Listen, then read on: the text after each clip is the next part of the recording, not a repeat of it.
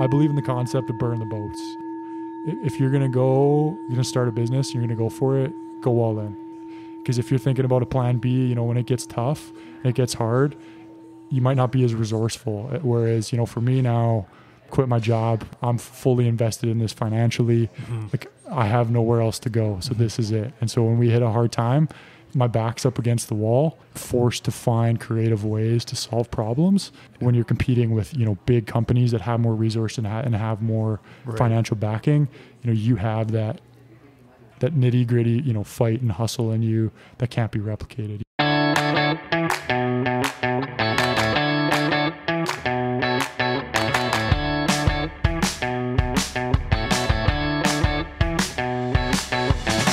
Hello and welcome to episode number 45 of the Rose Bros podcast, where the idea is to connect with other entrepreneurs, athletes, and cool people in general to help you learn a thing or two, all the while enjoying some smooth Rose Bros coffee.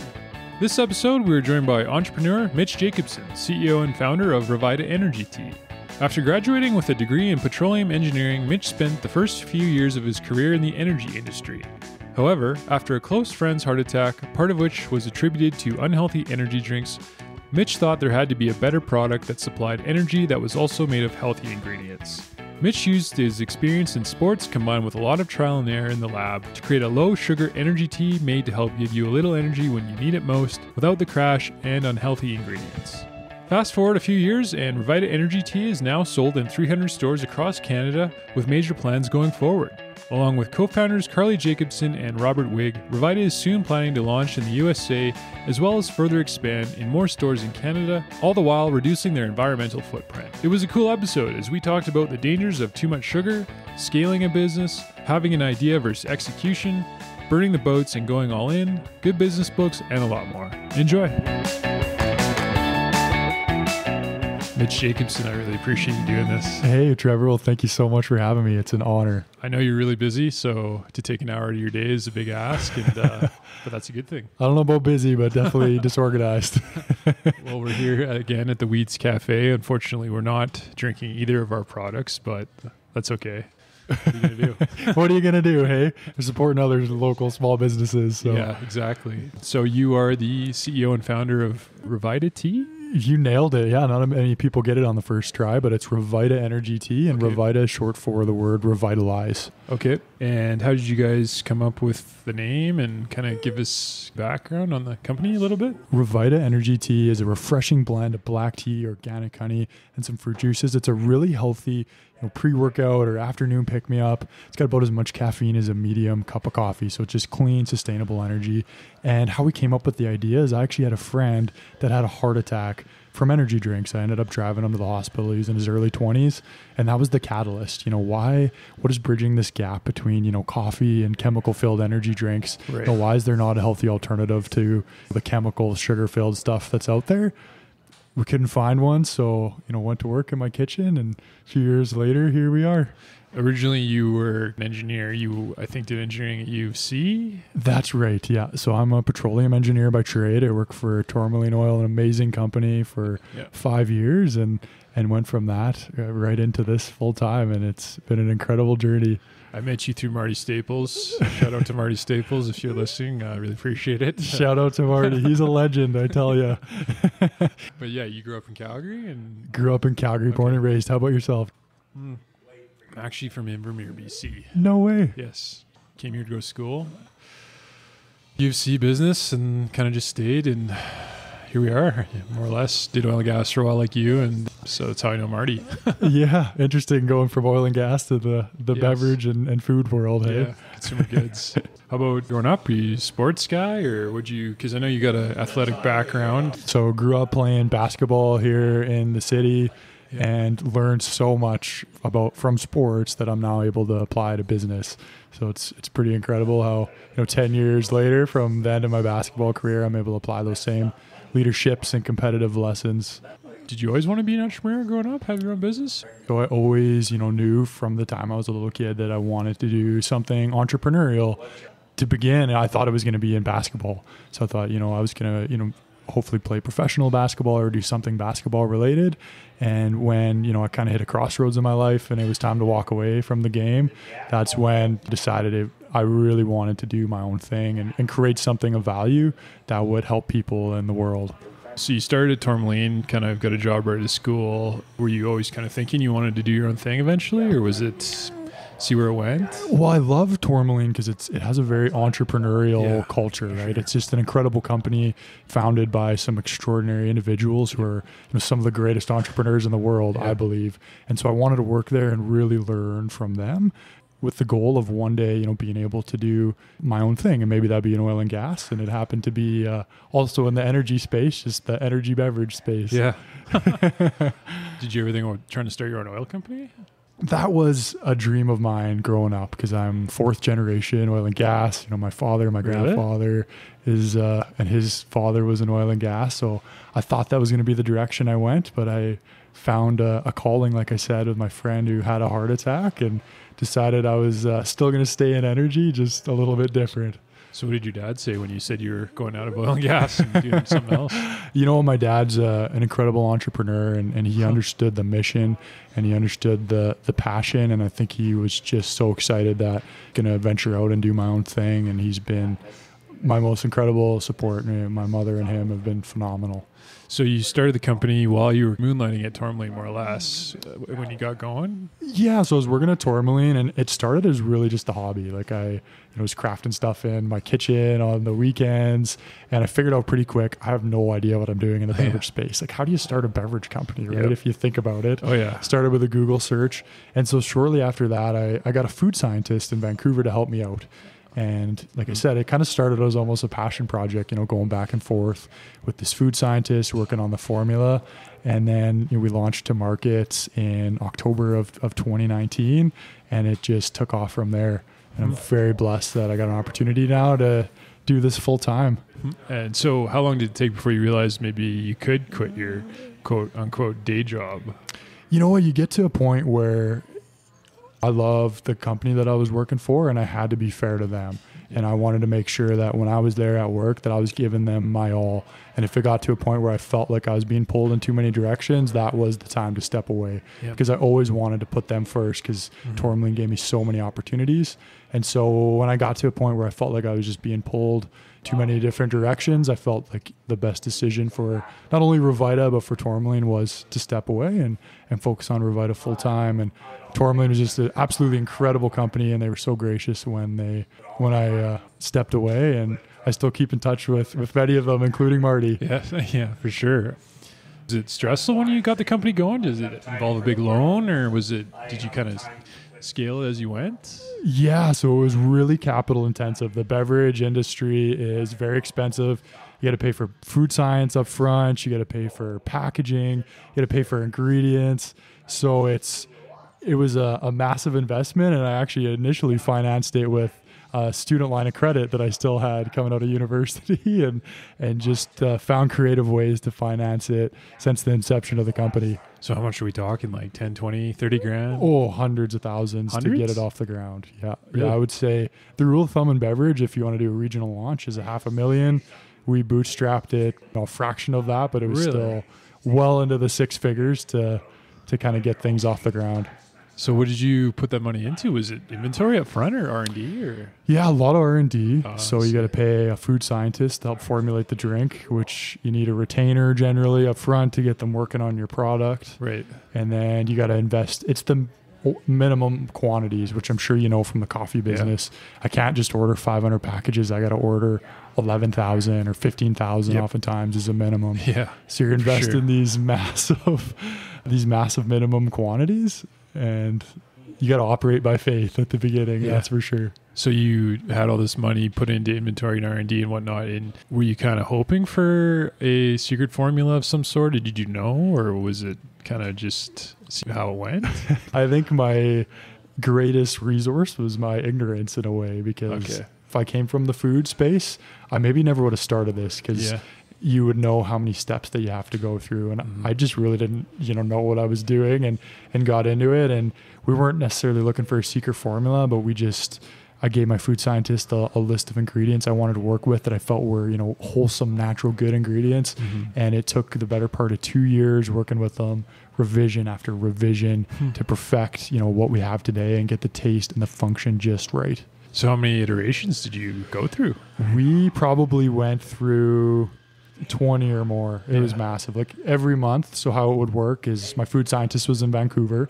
So I'd send them what I wanted. She'd ship me samples here to Calgary. I'd have all my friends and family over. We'd do a blind taste test. So I'd put, my beverage in cups versus Red Bull, Monster, and vitamin water and things like that. And everyone would rank them. And we just did that over and over again. And it started, when we did my very first taste test, I was dead last. And by the end of it, I was consistently beating every other drink. That's cool. And so it was just a very iterative, time-consuming process, but so rewarding to, take the time to get it right. Thankfully, you had a good job while you were doing this. Pay the bills. You betcha. Yeah. Would have been stressful if you didn't have that to fall back on.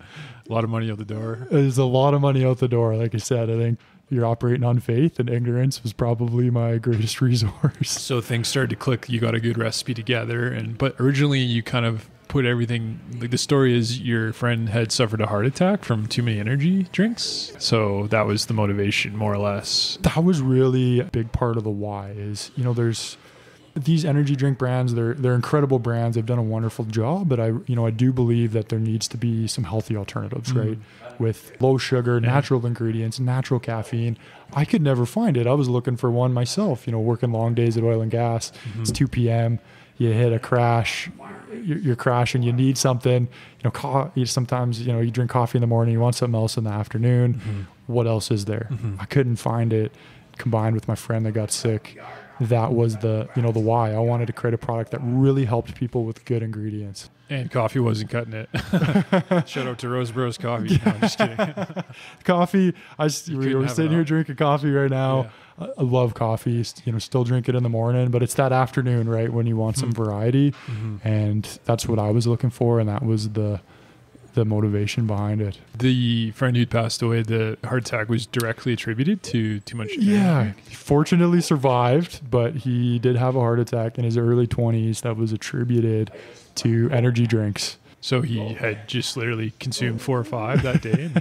Consumed a few too many, and there's chemicals such as taurine and whatnot in these energy drinks that combined with caffeine and high levels of sugar are probably not the best thing to be putting in our bodies. And that's, we wanted to create something that had natural caffeine, natural ingredients, really low sugar. That was kind of the moment when you started looking for the recipe and maybe thought there was an opportunity there. I think that was the real kind of, light bulb going off moment per se, where I said, okay, there's a problem here. I absolutely love coffee. I love your brand. Well, what else is there in the afternoon that can kind of bridge that gap between, coffee and, energy drinks, right? And there's nothing out there. There's really nothing out there that met my needs, was branded for professionals. And then, coming from an environmental background, I was doing water sustainability engineering. I saw problems with conventional packaging. So cans and glass bottles, right? Cans are great because they're infinitely recyclable, but they got to be shipped fully formed. So think of the carbon emissions of these empty cans being trucked all over North America. We found this flexible beverage package, which we use for Rvitta Energy Tea, and it saves so much carbon, in terms of its life cycle. So I saw that side of the equation too, and there was a problem there that could be solved. Things started to pick up and you got into a few stores. What was it like getting in your first few locations? Was that tough? It was tough, right? As you know, when you're a new brand and nobody knows who you are, those first few cold approaches going into stores. Did you do it yourself? We did it ourselves, yeah. So it was literally walking into, our first store was a sock store called Plainsbreaker in the Core Mall. We put a little fridge in this, sock and clothing store. Really? And that was our first retail location. And shortly after that, we got into Amaranth and Plush Lane and some incredible local health food stores here in town. And it's really grown from there. And now you're in a bunch of grocery stores I've seen. Yeah, we're just about to celebrate our 300 store mark. And that's cool. Yeah, we're really pushing the goal. And in 2021 here is 1,500. So we got a lot of growth and we got a lot of work to do to get the brand out there next year. How's it been scaling up? Has it been difficult scaling? Because I know some businesses, that's a challenge also. There's so many growing pains. Yeah. As you know, as an entrepreneur, you got to wear so many different hats, right? One day I'm the accountant, the next day I'm the janitor, the day after that I'm the receptionist. You're still going to manage sales and operations. And I have an incredible team, Carly and Rob, my two other co-founders. And we're learning lots. We're actively trying to hire employees now and find a warehouse that we could work out of. Every day is a fun new adventure. It's been great. Capital-wise, have you kept it 100% yourself, or you get raise money or debt? We've managed to keep it, the three of us, and then Okay. we have one investor. We've managed to keep the majority of the equity within ourselves, and our goal is to hopefully debt finance this as far as we can get to. Kind of bootstrap it. Yeah, really try and bootstrap it and keep that hard-earned equity. Banks like ATB have incredible programs for local entrepreneurs, and we're trying to take advantage as much as we can of those. Do you make the product in Calgary then, or do you have a facility? We have a facility, a manufacturer that we work with in Burnaby, actually. Oh, okay. So they make the product there because our packaging is so specialized, and then all of our business operations are anchored out of Calgary. Okay. So we do all our distribution and everything out of the city here. Have you been able to get stuff like credit terms? How has that been for growing? Yeah, That was huge for Rose Bros. It's so something simple as 30 days. As you know, that's the biggest challenge. So Yeah. we got to pay for a lot of our ingredients, packaging up front. Yes. And then you're getting, net 30 days, which really quickly turns into net 60 and sometimes Right. net 90. Do you So do there's at 90? there's some vendors occasionally where you're not paid for, a long period of time. And that's something we're constantly trying to balance. I remember reading, I think it was Dell Computers. They grew because they always paid their suppliers after they got paid. Yes. They were able to establish that, and that's how they grew. That's how they grew. Yeah. That's something that hopefully one day Rose Bros can do. But it's tough. It's really challenging, especially as a startup and Yeah. in this environment. And we just try and get creative, right? Sell it on our website and on Amazon, you get paid immediately. So that's a channel that really helps cash flow Right. and helps you kind of balance that. So you guys are on Amazon? We're on Amazon. Yeah, we sell online as well, which has been great because our packaging, unlike cans and bottles, it's very durable, so Right. it ships really well. And we've had a lot of success, and we're so grateful for all the people that support us online. What percentage is online versus in store right now? Probably about 20% online, and Okay. then the remainder would be in retail. Has COVID affected that? Have you seen an increase in online sales? We certainly have, and we've actually seen, an increase in our in-store sales too. So Really? people are Yeah. shopping more local than ever before. I think there's this heightened sense of awareness that we need to help out, our local companies, and feel very blessed that, stores like Blush Lane, Amaranth, Bite, and Inglewood, all of these stores have really picked up because amazing people have supported us there. When you do go to stores, what would you say differentiates you from a company like Red Bull? The first and foremost thing is, our packaging is in a flexible stand-up beverage pouch. No one's ever done it before. Yeah, It's a really clean white design. So we stand out on the shelf because of that. And then when you look at our ingredients, we use organic honey. We use caffeine from black tea. We use guarana seed from Brazil. We use vitamins. There's no direct added sugar. There's only fruit juices. So our ingredients are clean, simple things that everyone can recognize right on the back of the package. There's no chemicals or anything that we're adding that, the average person wouldn't understand what that is. I see. So Red Bull has a lot of those ingredients that aren't so good for you. Our Red Bull is an incredible product, and they've really kind of blazed the way into the energy drink space. But It's a not lot of them healthy. have, it's probably not the best thing for everyone to be putting in their bodies, right? There's lots of sugar. There's some, things on the back of the package that I don't understand what they are. So we really admire Red Bull as a brand, but we're trying to be in that health, wellness, professional space and create something that's clean alternatives to those ingredients. When you did start getting into stores, did you link up with a wholesaler, or are you doing all the sales yourself still? We went direct to store initially. So we were just self-distributing everywhere, and we still do that to, a certain number of accounts. But now we have an amazing local distributor Okay. that's been helping us, scale across Canada. That makes your life a lot easier, I would imagine. It sure does. So you make it all in Burnaby. That's right. And then it all comes up to Calgary. Do you store it here? Or? Yeah, so it's all warehoused and distributed out of Calgary. That's been our distribution hub. And we ship as far east right now as Ontario and Quebec. And then we have distribution kind of all throughout Western Canada and all the Western provinces here. Anyone popping up as far as competitors go? Is there anyone that's copied you? It's a good idea. People jump on it pretty quick. Have you noticed anything like that? You know what? We're very unique with our packaging and our ingredients, so it would be very difficult to try and copy our branding. But there's certainly other, beverages kind of in the somewhat healthy energy space, but we feel like we're so far differentiated from those that we're really excited to see what the future holds for us. So nobody's cropped up out of nowhere, kind of the same sort of brand or... Yeah. And you know what? I was naive too. I thought I could get a beverage company off the ground in 6 months. If you want to do it right, you're probably looking at 2 to 3, maybe even 4 years, to really do it right, get the formulas right, get the quality right, because you got to have quality ingredients and quality packaging, or it's not going to move in stores. Right, and your guys' recipe is proprietary, more or less. Yeah, right. It's we own that formula, and it's one thing that really shocked me coming from the engineering world was how specific creating this formula is. Like, you can add 1% more juice and it totally changes the flavor and everything of the drink. Right. So it's to recreate any beverage on the market isn't as easy as just buying those ingredients and blending them. It takes really specific ratios and science and understanding how ingredients interact with each other to get that formula right. Because you always read about knockoffs from China, right? Maybe you're not that big yet. You could speak to some of these big energy drink brands, right? There's hundreds, not thousands of other energy drinks, but there's still 2 or 3 big brands that dominate.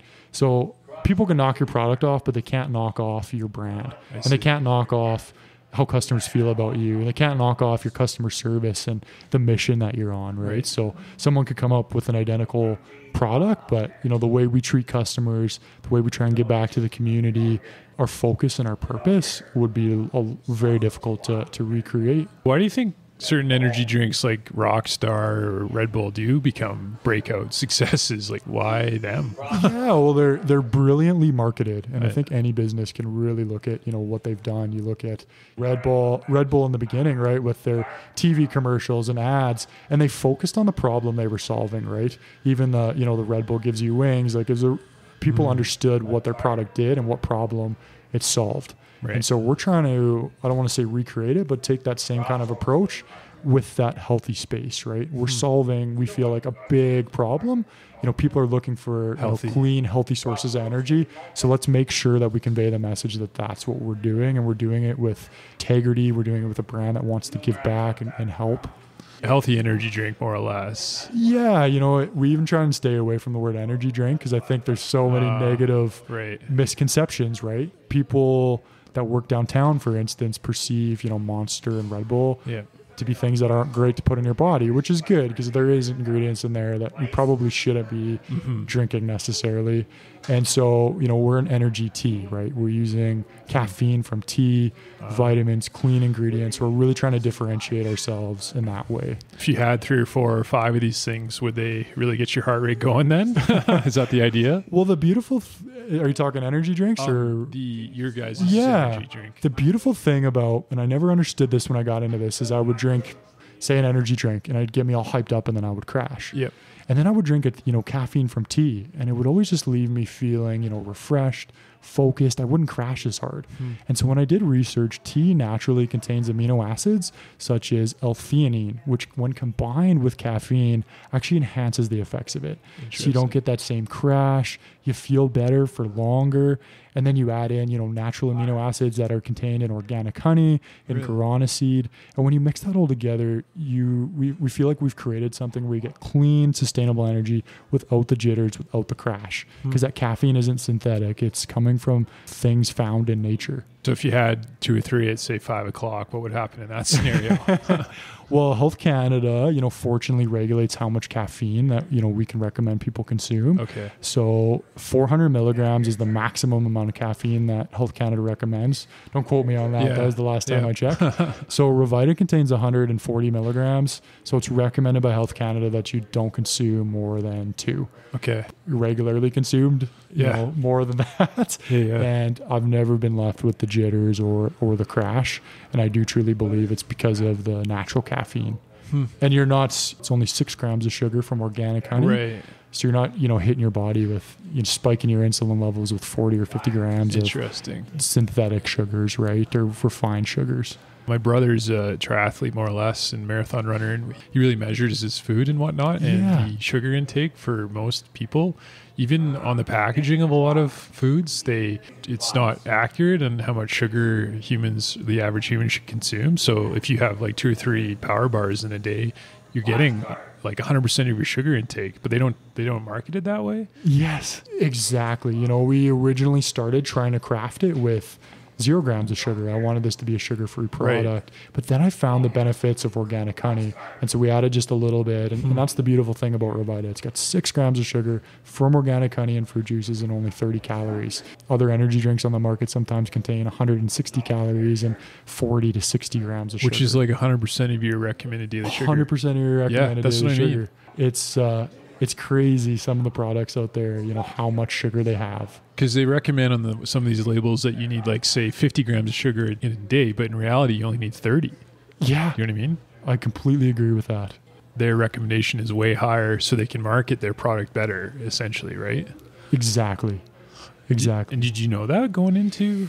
We did know that, yeah. So I have a bit of a I don't want to say nutrition background, but I competed in men's fitness and men's physique. And so you knew that. I knew a little bit of, what it took to, because I had to adhere to these diets to get myself on shape and lose a lot of body fat. And I understood how sugar, played a role in your body and how it spikes your insulin levels and how it's related to, fat gain.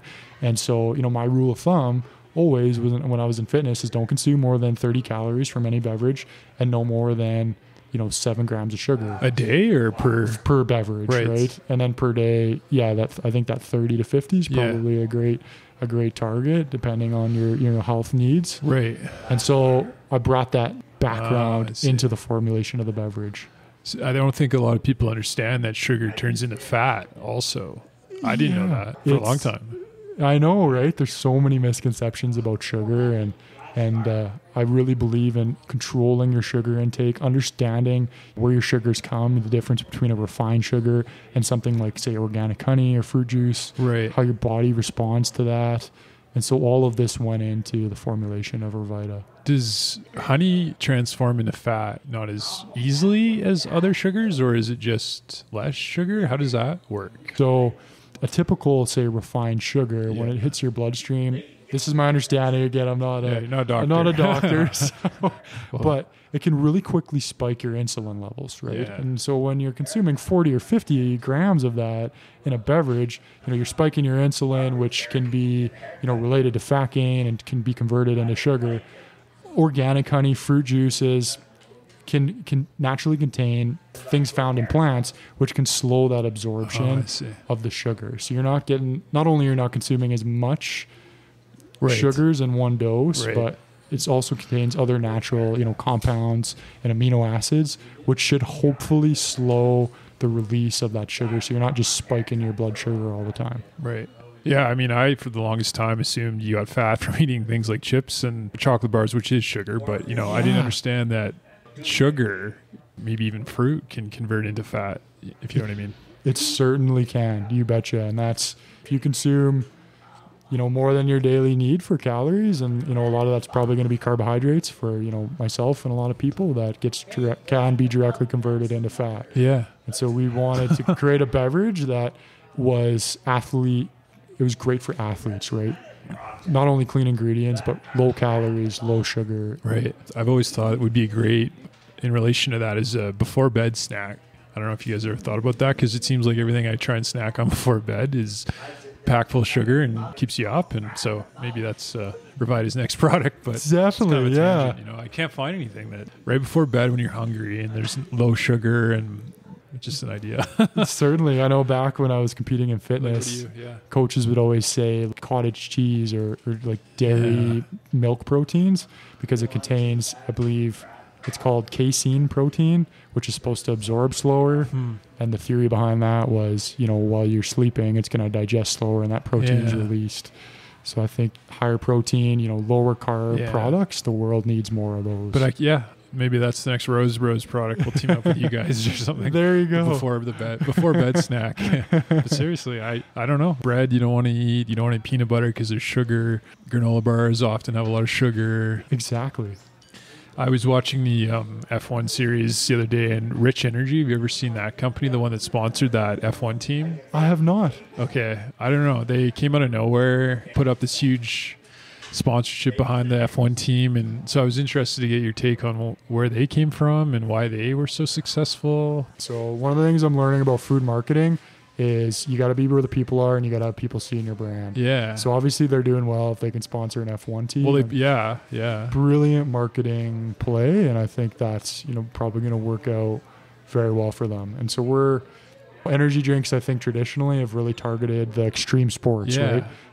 MMA, car racing. We're trying to go to where, you know, the healthy professional person that goes hiking on the weekends is. So we're sort of targeting, you know, a different demographic. And so instead of, you know, maybe sponsoring an F1 thing, we're sponsoring like maybe $100 million. We're focusing more on like group fitness classes and other channels where we're finding more people that resonate with our product. Right. Well, I guess these Rvitta Energy guys pulled out of the contract or whatever. They're kind of sketchy, but I was just curious how they became so successful. I mean, I guess they view sponsorships like that as valuable. I can understand why they would view that as valuable. You think if they sponsor an F1 team, there's $100 million worth of value coming out of that? I think so. Yeah. It gets people seeing your brand, and it's a lot of these big retail chains too, you know, like say big grocery stores, probably in Europe, throughout Canada and the US, and they're evaluating what products to put on the shelf because there's limited space. Right. They want to choose the products that are best marketed and most likely to sell the most. Right. So if you can say that you've, you know, sponsored an F1 team and you have hundreds of millions of people or millions of people seeing your brand, it should help you not only get on the shelf, but hopefully sell product. But the thing is, it's one thing to get someone to buy your product off the shelf once. It's another thing to get them to buy it again and again. So you can have a poor product that's marketed great and it's going to die. You have to have a great product that people are going to buy over and over again because they love it. Well, I guess in the case of this Rvitta Energy company, we're talking about it up here in Canada, right? So it's successful. There's a good example. We're talking about it now. So it's, their marketing's working. And then they got on Netflix, which is... No way.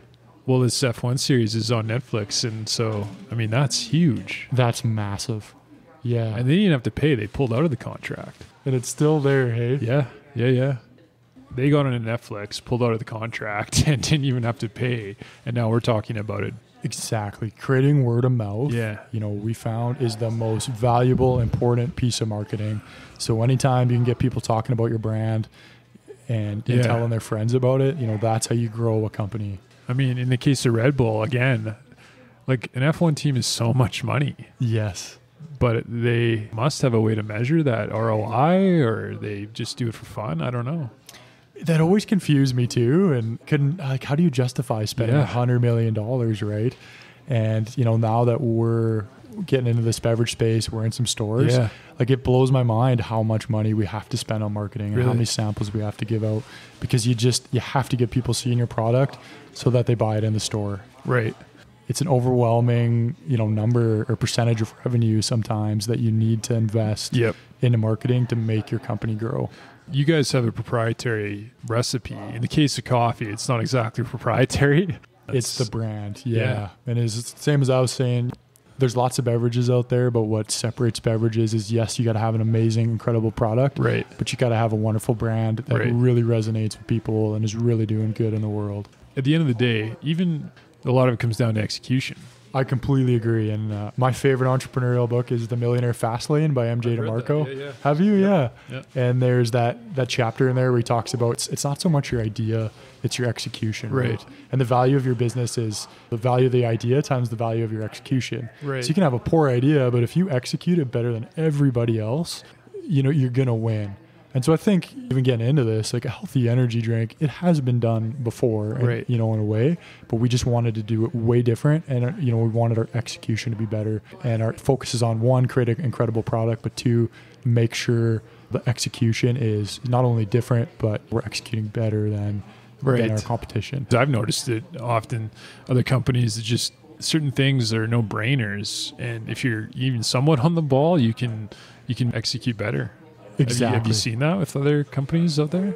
Like Tourmaline, for instance. There's other oil companies out there, but for some reason, those guys they're so successful. You know what? That's the perfect example, I think. There's lots of other oil companies, but look at the executive team of Tourmaline and the staff that's there, and I can speak to this firsthand. Right. They're an incredible group of people. They move fast. They put the environment first. They do so much good for the community, and they've differentiated themselves, and their execution is, really spoken for itself. I read that 0 to 1 book, and it's kind of depressing in a way because it makes you think that unless you have like the next whatever idea, right, YouTube, that you're hooped. There was other video, platforms on the internet before YouTube came around. I think that's, I was crippled by that idea for a long time. Really? That I needed this like Uber-esque idea, this Facebook-esque idea, right? Uber, people must have thought those guys were crazy when they started, right? Like some stranger is going to drive you around in your car. So I think a lot of the ideas that we think are this, big, world-changing idea started as something that people, thought they were crazy, right? Yeah. And it really comes down to taking that first step and executing on it. You don't have to have the next Uber to have a successful business either, right? No, you can create an amazing coffee brand like, you're doing with yourself. You can there's other energy beverages out there. You can create a better one. Find a white space in the market or a problem that you see in the marketplace, something that bothers you, and solve it for other people and help people with that. Well, that's kind of there's other coffee companies out there, but giving back to reforestation has kind of been our problem, if you will. Trying to plant a tree for every sale. That's kind of our solving a problem. I think there's opportunity for the environment in that sense. I love that. Yeah. You know what I mean? Like Simon Sinek has that famous quote, people don't buy what you do, they buy why you do it. Right. And, you have a big why behind your brand, and that's why it's going to be successful. Yeah. You're solving a problem. We have a big why too, and I really believe, our early success has come back to people resonating with that. So you've read MJ DeMarco. I sure have, yeah. Where'd you find that book? I had a good friend of mine recommend it, and that book absolutely changed my life, changed my perspective on business and entrepreneurship. And it made me understand that being an entrepreneur isn't about making money. It's about solving problems and adding value to the world. And once I changed my perspective of that, my life has been forever altered. What other entrepreneurship books do you like? I'm a big fan of Andy Frisella, if you're familiar with him. I have seen him. Yeah, the Real AF podcast. Right, he's like hardcore, right? He's hardcore, yeah. But he kind of says the same thing as MJ. True businesses that survive are ones that put their customers first and they give more value than they're asking for. And I've learned a ton of what we do at Rviita from him. What else have you read? 4 Hour Work Week, Tim Ferriss? I've never read it. I'm more a believer in the 100-hour work week currently. Okay, right. Yeah. So, but I think the principles, that I understand from that book are very powerful. Learning to delegate, learning to outsource some things, with the understanding that you still got to outwork your competition. Right. And The Slight Edge is a book that I love. How about you? What do you recommend? Well, 4 Hour Work Week was good. That really got me going. Yeah. I mean, I think the title is misleading. Yes. There's some good ideas, I thought, in that book. Shoe Dog, you ever read that one? That is one of the best entrepreneurial books I've ever read. Yeah. And that's the style of entrepreneurship that I love, right? These guys that had a mission and a purpose, and at times they suffered and it was hard and they hit roadblocks, but they pushed through, and And, Phil Knight, he changed the world, right? Yeah. Pretty phenomenal. Such a good story. book. Such a good book. My girlfriend's reading it right now, and she actually likes it, and she doesn't really like those kind of books, but it's just such a good story. It's phenomenal. Yes. What else? I've read a lot of the Warren Buffett stuff. Their annual report's pretty good. I don't know if... Yeah, Warren Buffett. I've read his biography. Pretty amazing, man. Patagonia story. Have you read that one? Yvon Chouinard? I have not, but I've heard amazing things about it. Yeah. They've done a lot of environmental stuff and maybe too much. It was interesting on sustainability. Interesting. How about inspiration in general? I guess you had your dad, and as far as starting a business growing up, was there anyone you kind of looked towards? My parents have been my heroes. My dad has quite an exceptional, story of things that he overcome, and he started his company, Cornerstone Engineering, when he was in his early 40s. Okay. We were just young kids at home, put everything on the line, to make it work. After recovering from lung cancer, effectively, Really? Yeah, he stepped out and took this massive risk to provide for his family, and seeing the impact and the jobs he's created and the people he's helped with his business. Never-ending source of inspiration for not only myself, but Carly and Rob and the whole team. That was kind of your inspiration growing up, I guess. Yeah, that was my hero. You betcha. You kind of draw inspiration from a lot of places. Rviita now, you guys are planning on trying to grow the grocery stores. Kind of the idea then? Yeah, we found our optimum sales strategy, which we find, the best way for us to scale is through retail. That's how we get the best reach. That's how we feel we can help the most people with our product. And so the plan for 2021 is to aggressively scale all throughout Canada. And then we're going to step into the USA here starting in January as well. Yeah. Where? So Amazon Prime in the US, we're working on getting listed with them. Yep. So that's supposed to be a Q1 initiative. And then we're just going to find the right, partner to help us, start looking at some opportunities, south of the border. But our main focus is always going to be, looking after Calgary and Edmonton, Alberta, and then Western and all of Canada. That's cool. You ever thought about Dragon's Den? We've thought about it, and we're considering 2021 being the year we step on stage there. We'll see what unfolds. That's cool. I had Rob Fraser from Endure Socks on the podcast. No way. I don't know if you know. Yeah, I've seen his pitch there. Did you see him on Dragon's Den? I did, yeah. He found a lot of value in it. I mean, he turned them down. Yeah, crazy. I just find they're too critical. Yeah. I don't know. Good exposure, you know, and there's some incredible entrepreneurs on there that I'm sure we could all learn from. Yeah, I mean, you get a huge exposure from it. You get massive exposure, and at the very least, you should hopefully get some, good feedback. Probably very critical, but from some people that definitely know what they're doing. So hopefully the next year or two, that's you guys' plan. It's on the radar, certainly. Yeah. Yeah, that would be cool. Shark Tank. Shark Tank, perhaps. I like Shark Tank a little more. How about tough times? Has there been any tough times in the business you guys have experienced? Oh, there's been massive setbacks, massive challenges. So it certainly hasn't been a straight line. I'll tell you a couple stories. The first one's kind of funny. So when I was just getting started, I had to make my first packaging order, and the minimum order was 11,000 packages. Yeah. So we had spent months working on the package design. We ordered these 11,000 packages. I go to my very first big account to get it into the store, and the guy goes to try and scan the barcode. Barcode doesn't scan. I printed 11,000 packages because I just didn't know any better with the wrong formatted barcode. And then it gets even funnier. We had a customer come to us one time. They're like, "Did you mean to spell this word this way?" I'm like, "What do you mean?" And Health Canada requires us to put not suitable for persons sensitive to caffeine. Well, we spelled sensitive SENSTITVE. We put tit in the middle of sensitive on 11,000 packages. So, you're as a startup entrepreneur, you're constantly making mistakes. There's constantly setbacks. I mean, COVID, half the stores we were in closed down overnight. And, we've tried to just, push forward, understand things are going to go wrong, and always focus on adding value and helping your customers. And if you do that and you keep that at the core of your company's values, I think you're going to win long term. So how much are we talking with those mistakes? A package is probably 50 cents, so you're $5,000 Oh man, I mean, we've made tens of thousands of dollars of mistakes. Really? And that's just one We had our first box run. The boxes we ordered were too small.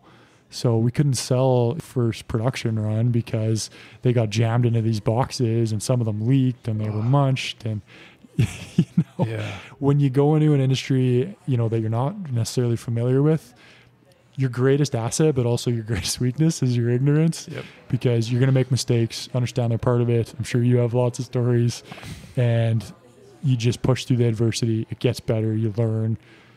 You just use it as fuel for the fire. It makes a great story. Yeah. Well, luckily you guys are well capitalized, but that could be devastating for a company. It was devastating. This was when we had zero cash flow. I'm personally funding all of this. So this is coming out of, my savings effectively, or money that I borrowed from the bank. And you get sick about it for a day, and then you just push, you push through it. And what I found now is you build up such a tolerance to mistakes and things going wrong that, sometimes you don't even get upset about it. You're like, okay, you know what? This is neither good nor bad. It's how I see it. I'm going to push through it. We're going to use this as an opportunity to get better, and we just won't make the same mistake next time. What do you do for stress? Exercise, obviously. Big proponent of healthy eating and exercise. And so for me, it's always been the weights. Right. That's been my outlet. How about you? Yeah. Exercise, I think, is probably the best. Always been a big skier in mountains and all that. Yeah. So during the weekends, getting out. What would you give advice to other entrepreneurs starting out? The advice I always, and we've touched on this already, but don't wait for this magical idea, right? And don't even wait at all, because if you're waiting for the right time, I promise you it's never going to come. You got to just start today. The right time is right now. Right. Even, stepping away to do this full time, I didn't know COVID was going to hit in a month. My family went through some, extraordinary challenges at that same time. And if I had waited, maybe I never would have taken the plunge, and, Rviita wouldn't be where it is today. Yep. So my best advice is start today, start right now. There is no perfect time. The perfect time is right in this moment. And it's all about just jumping in the deep end, learn as you go. Don't be afraid of mistakes. I've made so many of them. You will push through. And this is an incredible, extraordinary journey that'll give you so much purpose. And there is nothing more fulfilling that I found than entrepreneurship. Do you have a plan B? No. So I believe in the concept of burn the boats. If you're going to start a business, you're going to go for it, go all in, right? Because if you're thinking about a plan B, when it gets tough and it gets hard, you might not be as resourceful. Whereas, for me now, quit my job, I'm fully invested in this financially. Like, I have nowhere else to go. So this is it. And so when we hit a hard time, my back's up against the wall, forced to find creative ways to solve problems. And I think that can become a real competitive advantage when you're competing with big companies that have more resources and have more financial backing. You have that nitty gritty, fight and hustle in you that can't be replicated easily. Yeah. When you have a mortgage, I don't know if you do or not, but stuff like that really lights a fire. Yeah, I do too, and I'm still not paying myself. Like, that's just the reality is of being a startup. But it's been my greatest asset, because, I know that, hey, I got whatever, X amount of months left of savings. Like, I have to get to this point in revenue so I can pay myself something. So I don't have a choice. And when you don't have a choice, it's amazing the solutions to problems you'll come up with and the things that you'll do. How many stores are you guys in now? We're in 300. Just about 300, yeah. And top line revenue, you guys 6 figures, 7 figures? So we're in the 6 figures right now, and we're, how it works in the beverage business is until you're doing, probably a couple $1 million in revenue, you're probably not making any money. It's a growth game, as we talked about earlier, dealing with, net 30 payment terms. And so the big push next year is let's scale with quality, get into, over 1,000 stores, and that should take us over that, $1 million mark in revenue. And then hopefully, should be a point where I can pay myself a livable wage. But this focus still is on, helping one customer at a time. You put it all back into the business. Yeah, exactly. Yeah. So has COVID helped you guys? I mean, I know grocery's been like ripping lately. COVID has been... It's been probably the greatest challenge, or society in recent times has faced, but I think it's also a blessing to so many, and it's been a blessing to us in the sense that it forced us to reevaluate so many things in our life, right? Reevaluate what's important, but also reevaluate, what was important for our business. We were growing before through doing samplings in grocery stores. Well, sampling in grocery stores is probably canceled, maybe forever, for all we know. So it forced us to do things like giveaways online, or we gave, tons of samples to hospitals, to nurses in hospitals. And we actually scaled and grew more through that than we ever did through sampling in a grocery store, which was expensive and time consuming. So we've looked at it as a blessing, and we've learned a lot, and it's helped us kind of pivot and change the way we market our business and the way we've adapted. Digital marketing, probably a lot. Digital marketing, yeah. Would you say it's been a net positive or a net negative for you? Well, yeah. I mean, in our case, we didn't have a cafe, so that was good. We didn't have to worry about closing down a cafe or anything like that. And we're always built online. A lot of our distribution has always been through Amazon and our website. I think that was good, but it hasn't been easy for everybody. No, and we hurt so much for these local businesses. Yeah. We're going to try and launch an initiative here to help some local gyms out that are forced to close here in Alberta. And we got to support these people because they're the hardworking entrepreneurs that put everything on the line to get a lease and open a space to help the community. And that's who my heart goes out to, is these people. And, as a company, we don't have a ton to give, but we try and give back to them, where we can. Well, I think it's been a great summary of Rvitta Energy and kind of where you guys came from and yourself, and really appreciate you taking the time. And hey, I appreciate you taking the time. Thank you for creating this platform. I think it's just phenomenal for entrepreneurs in the city and in the community. And I love your mission. I think Rose Bros is just an incredible company with a great ethos, and I have no doubt you're going to be very successful with it. Appreciate it. We'll have to do this again sometime. Absolutely. I enjoy that. Weeds Cafe. Thanks a lot. Hey, thanks for listening, everyone. Hopefully you enjoyed the episode. If you liked what you heard, check out rosebros.ca, where we will have upcoming shows. You can also find our coffee and chocolate there, where we plant one tree for every bag or bar sold through our partnership with